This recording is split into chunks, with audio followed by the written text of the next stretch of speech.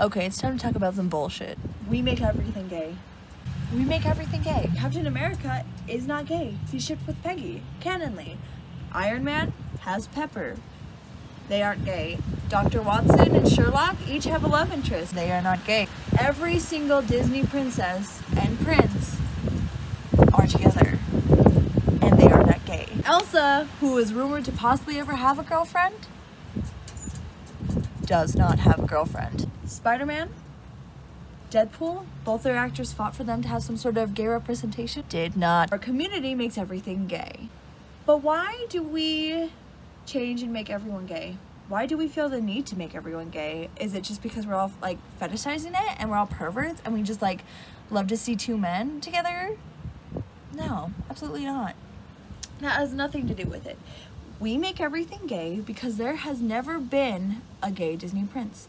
There has never been a TV show about someone who is openly gay and it's made it in the big box office. There's not been any action movie with a gay like male superhero who falls in love with some other male who consents to him. There's never been a sort of lesbian like sweet romance, or there's not been enough anyways. I guess there's been a couple of each of those, but there's never been enough. There's never been a widespread acceptance and showcase of a beautiful gay relationship.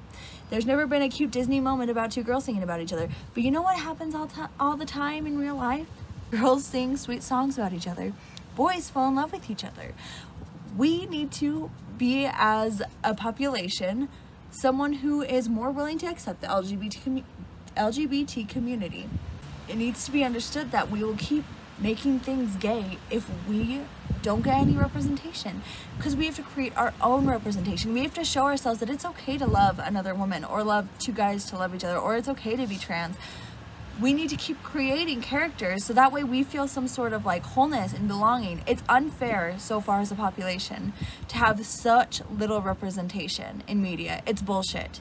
It's about time that we started making everything gay, because it's more than you think that are actually interested in like the other side of the spectrum. We have plenty of straight people who might have like thought about it or dabbled in it. We all know you watch gay porn occasionally, y'all. You aren't sneaky. I will not stop making things gay, and we as a generation and as a community in whole, including all the generations, all the wonderful people, will not stop making it gay until we get representation. I need a gay Disney prince or princess.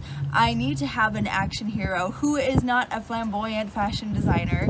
I want someone who is the typical masculine guy who actually loves another guy. And it can be that other stereotype, but we are more than just stereotypes. We aren't just butches and femmies. We aren't just like, gay guys. No, we are a whole people of diversity. The wind picks up as I get that.